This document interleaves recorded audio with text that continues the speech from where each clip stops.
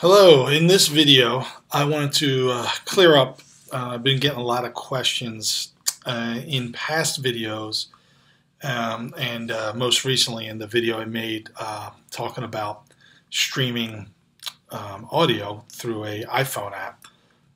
I make use of my Dropbox public folder. I actually have in my Dropbox, I came with this public folder account. Now, they don't give that, they haven't been giving that out in a while, a few years now. And so I get a lot of people asking me, hey, I put these files on my Dropbox, how come I can't stream them? Because if you don't have that account, which I think they stopped making in 2012, you can't do this. You can't stream the audio. You can't do any kind of web parsing function. Because they don't render as web files, which is a different type of rendering than just the share link that you get through a traditional Dropbox. And I've had people say, well, do you recommend that I get because you can pay money and get the special account that has the public folder, but I'm going to tell you no, because if you go to Dropbox, you will see that beginning in March 2017, just a month and a half away, they will be doing away with the public folder for free accounts. And then for business accounts, September, it will no longer render HTML content. Yeah, you don't want to invest in that, obviously.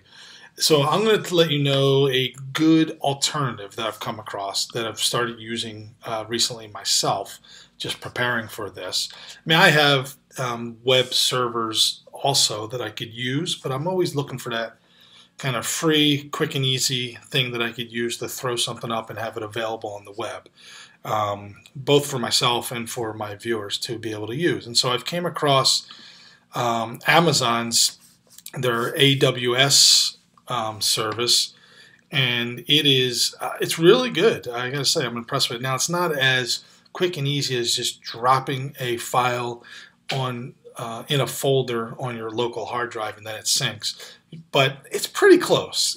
It's not that far off. So I'll put this address in the description, but you just go ahead to Amazon's web services and you're going to click on the free account.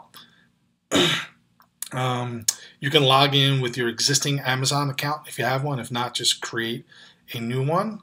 And then once you click on that free account, it'll take you to a contact page. Just put in all your information. Now, it does take payment information, and this is because the first 12 months are free. And actually, it should be free after that as well. But I'm not making any guarantees. Now, because if you go over certain usage, you may get billed. So make sure you check the fine print. But for all intents and purposes, like, I don't think I'll ever get billed because I don't plan on sending a lot of traffic here or uploading a ton of files as well. You know, I think you get a lot of space that's for free. So just check that though to make sure it'll fit your needs. But and for all intents and purposes, I don't think I'll ever get billed. But I do recommend you look at the fine print. Don't blame me if you get billed. It's free for the 12 months though, regardless.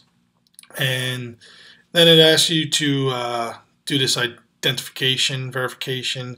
You put in your phone number here and it texts you. Actually, it calls you. You put in something and then it'll say verification complete. Then they ask you to pick a support plan. You know, I didn't want to pay for anything, so I'm just going with the basic. And then you can sign into your console. And there's like a little questions they ask you about what your main purpose will be on here. And based on that, that's what shows right here. So I said I was going to do some web stuff, and so all web stuff showed here. And the thing we want to use is this host a static website. If you don't see that here, just click on all services and you'll see it there. And that will take you to a page that looks like this. I already created one, but if you didn't, you just see this button. You click on new website, you give it a name, and then it'll come to a page that looks like this where you put in name. Now you're not going to, that name's just like part of the address.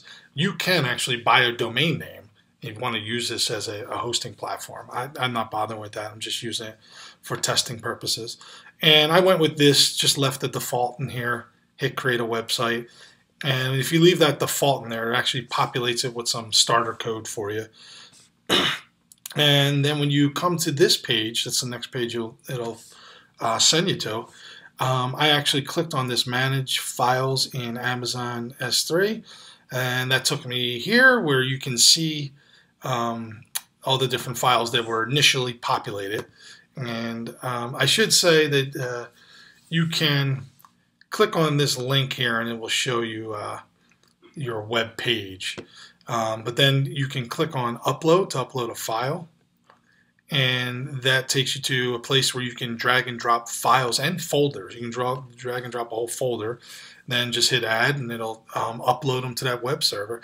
Like I added this TXT file, and if I click on this link, it'll bring me, and that's this text file that I used for the latest audio streaming thing that I made. So I could parse this. I could put up audio files and parse them as well. So this is, like I said, a good alternative to your Dropbox public folder. I hope you find this tutorial helpful, and let me know if you have any questions. Thanks.